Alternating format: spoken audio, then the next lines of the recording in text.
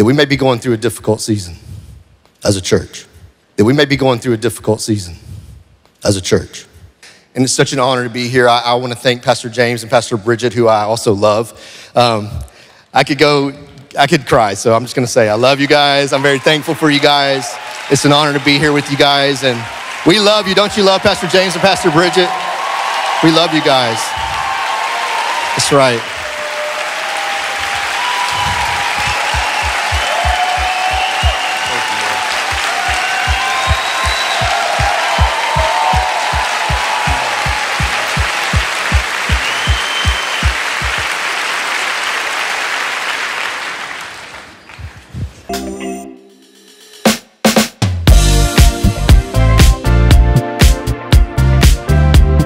Gateway Church settled lawsuit after multiple pastors accused of covering up sexual assault of minor. Okay, this is a shot of Gateway Church here. Just 2 months before Gateway Church founder Robert Morrice resigned over an explosive allegation of child SA, the megachurch settled a lawsuit in which at least 5 Gateway Church pastors and a youth leader were accused of concealing the sexual assault of a minor by another member. Okay. The initial lawsuit was filed in Tarrant County, Texas in August 2020 on behalf of a minor identified as AD and her mother, who the Christian Post doesn't name in this piece. Gateway Church Denise Edwards and youth leader Logan Edwards were all named as defendants, along with Doug Vaughn and Gateway Church pastors Kelly Jones, Rebecca Wilson, Samantha Golden, Mondo Davis, and Sion Alford. The plaintiffs in the case were both members of Gateway and sought damages of more than $200,000, but not more than $5 million. In settling the case of April 18, Gateway Church and its pastors, who were accused of gross negligence and breach of their fiduciary duty to the plaintiffs and members, admitted no liability and stated that they only settled the lawsuit for an undisclosed amount to buy peace. All parties having waived a jury, it was announced to the court that an agreement for settlement of all matters in controversy, approved and recommended by the parties and the guardian ad litem, had been entered, subject to the approval of the court. The parties entered into a confidential compromise settlement agreement and released in full settlement of all claims of plaintiff against defendants. It was further announced that said compromise settlement agreement and release was being made on disputed claims against defendants and that defendants denied any liability to the plaintiff. The final judgment on the matter said defendants agreed to enter into the compromise settlement agreement solely to buy peace without admitting any liability. So there you have it. That is the issue. Now we're going to kind of go through some sections here and kind of break this thing down a bit, but your initial thoughts there. Yeah, the point where they said that they settled just to buy peace. What peace are they actually buying? Can you even buy peace? And obviously, there's a reason why they settled, right? And they're giving us a reason that they did that just to buy peace. To me, I'm like, okay, you are a church. You are supposed to be all about truth. So if the case was already in court, and if you believe you guys, everything is up and up, why not go through with it and challenge that in court, because it was already in court, instead of just saying like, okay, we are settling to buy peace, instead of like, okay, we are settling because we want to settle the case, right? But not using it as an excuse, as an off-ramp, I don't know. And then given the amount of money that they ended up settling, when we get to see how much the money is being spent at that church, is very troubling to me, to say the least. Yeah, so I think, there's a few things here. So one, yes, the buying piece part of it is highly problematic, because on one end, what you have is a case where they are now simply, trying to say, look, we're not guilty. The fact that they keep saying that we don't have any liability is like, hey, we're not guilty. We didn't do anything wrong. But because some people are kind of feeling some way about it, we're going to go ahead and give them $200,000 of the church's money, or whatever amount it is, of the church's money, right? Let me say that the third time. The church's money. This is of Gateway Church's money that comes from the tithes and offerings of the members. You are going to give some of that money to somebody, yet you are not guilty. Like, do they think that people were born yesterday? You know, do they think that people were born yesterday? And more so, do they think that the people who are giving this money were born yesterday? The folks who are supposed to be faithful members of the church, and they're doing their duty to try to, be faithful in their giving. And that money is now being used to settle lawsuits. And so, to me, it shows, first of all, that they're unrepentant in my eyes, because you're making it seem as though you're not guilty. There's no wrong done. Yet there is 5 pastors involved in this. Let me just bring this back for y'all. So we have 5 pastors, right? What are their names over here? Because I was looking to see on their website so I can match the faces. So we have Kelly Jones, Rebecca Wilson, Samantha Golden, Mondo Davis, and Sion Alford. We can try to look for them in a second. But, so, I mean, you're dealing with 5 pastors, man, who are being named in this issue. And notice how it says this, right? Where was this? So, the victim identified as AD, and her mother, who the Christian Post doesn't name in this piece, and which is perfectly fine for their anonymity and their own protection, and they don't need to be in the media if they do not want to. Okay, but it is stated. Okay, is this here? Okay, so it may not be in this article, but there was another news source that stated that the church did not immediately let the mother know. And this is what I believe. I believe it was Not By Sight News. Shout out to Not By Sight News. I think he had mentioned that the way the church was going about it was almost as though they didn't want the mom to know initially, or they didn't. Once it was brought to their attention, they didn't go straight to the mom. So this is really bad. It's really bad. Oh yeah, there was, they said that the mother who didn't know, was not aware. So this story was, I guess, going around, people were talking about it, because the incident took place at one of the youth pastors' home. So it did state it must be at the bottom or something. The incident took place at one of the youth pastors' home, and people were talking about it. I guess these are the members of the church, right? Because even this mom, as well as the child, they used to go to Gateway. So once she realized about it, she reported, which she did good, because she reported the issue right away. As far as the other names, I looked on the website. I don't see their names except for one. Sion Alford is campus pastor. Justin campus pastor. So that's the only one that I'm seeing. So he's still there. Yes, clear, he's still there. So I don't know if they've moved the other guys someplace else. It'll be because they have elders and then they have pastors. I see. So on the pastor's leadership staff, he's one of the leadership staff. So that's the one that you can get to see. Sion, that's the one in glasses. Yeah. So this gentleman in the top left. He's also corner mentioned. Here, Sion Alford is mentioned in this lawsuit. Yeah. The other names, obviously, for some reason they're not, I cannot see them on the website. So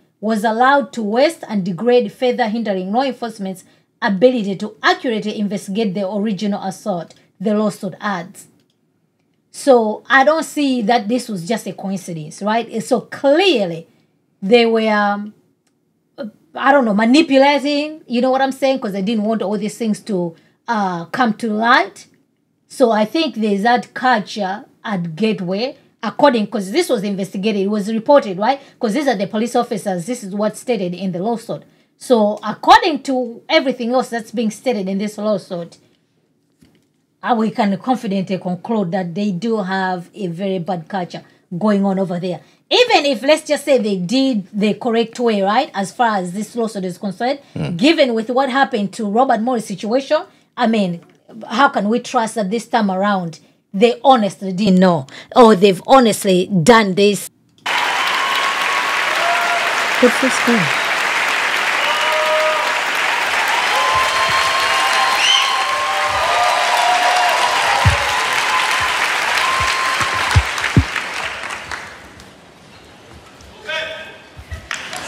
This is going to be good. I know I had a holler back crowd coming tonight. Well, welcome to Gateway Church. I consider it to be the greatest church in the world. Not that it's a competition, but we're winning, okay? It's not a competition, but we are winning. No, thanks for being here. It's such an honor to be in your presence. I've been here a long time. I am old, he's right, but I've got to preach on this platform many times, but just never on the weekend. And so this is actually my first time to preach on the weekend, so I'm excited about that. I love you guys. I don't know if we know each other, if we've met each other. I've met so many of you, and over the years, all the campuses, and been able to travel and see so many people. But if you sit in this church, I love you. This is my home, and it's such an honor to be here. I want to thank Pastor James and Pastor Bridget, who I also love. I could cry, so I'm just going to say I love you guys. I'm very thankful for you guys. It's an honor to be here with you guys, and we love you. Don't you love Pastor James and Pastor Bridget? We love you guys. That's right.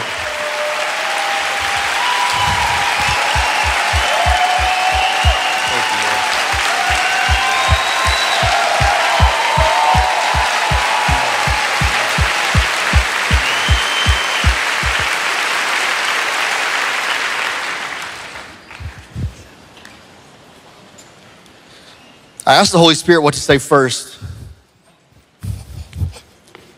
because I have so many things I want to say. But based off of your response right there, what I want to say is that we may be going through a difficult season as a church. And you may have all sorts of feelings, and those feelings are all fine.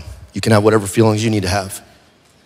And you know, when a family goes through a season of loss, we mourn, right? That's what we do. But we do it together. And what I was hoping today was, I was hoping that if I just said that I love them, that you would join me like that. And so here's what I want to say about you, Gateway Church. We're a family. We don't use that word a lot because we're the family of God, yes. And that word gets overplayed and maybe a little under, and it comes out sometimes like people don't have a good connotation sometimes of family. But in the family of God, we can walk through anything together. So thank you for being here. Thank you for being online. It's an honor to walk this out with you. And there are great days ahead. I'm super excited for where we're going as a church. God bless you guys, and thank you for being here. All righty. So that was at Gateway Church last Sunday, as you can see. Standing ovation for Pastor James Morrice, who is the son to Pastor Robert Morrice. He's the one, he's the senior pastor now. Ever since this incident took place, their own, they've taken leave, right, while the investigation is going on. So what they've done, they've just had guest preachers. They're the ones who have been filling out the pulpit. This gentleman is actually a member of Gateway Church. So I take it that he's a lay elder. He's not on staff, he's just a lay elder. Last week, they also had like a visitor who was visiting and then preaching. But yeah, from everything else, what we've seen over there looks like, okay, these guys are standing shoulder to shoulder. So they're going to weather the storm. Okay, they're going to weather the storm. So this story is the second one. So who knows what else? Because remember when Cindy gave that interview, right? She did say like, hey, who knows? You know what I mean? There might be other people who are going to be coming out of woodwork. So I guess this is the first shoe that has dropped after Cindy. Who knows what else?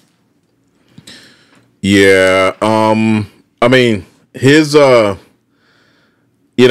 to comment and just all the family talk and saying we're the best church in the world, like trying to encourage people like that. I wouldn't necessarily knock him for that, but I mean, given the circumstances and given what we know is going on at Gateway, I don't think he needs to be saying like they're the best church in the world. Okay. Like I get you trying to get your people hyped up, but you really don't need to be saying you guys are the best church in the world.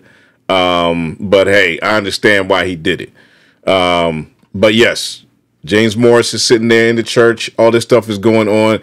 And I'll say this before we hop in the comments. I mean, like James Morrice He's getting shown this love and all that. And that's cool. I get it on that front. But then let's not forget that when this lawsuit that we just talked about was going on, who was there? James Morrice was there when this happened. Oh, yes. Because he's one of the elders. Yes. Yeah. That was in 20. Yes. Yeah. Yes, He's one of the elders. He was one. So he was there, also part of this cover up. So you can say whatever you want that, oh, you know what I'm saying? Like, oh, Robert Morris is the one who put the stain on this ministry, but these guys are just faithful people doing what they do. But James Morris was there too when they decided to quietly pay these people off and say nothing about it and then act like nothing happened because we're just doing it to keep the peace. Please, please. All lies will be exposed. That's all. All lies will be exposed. That's all. All lies will be exposed. That's all.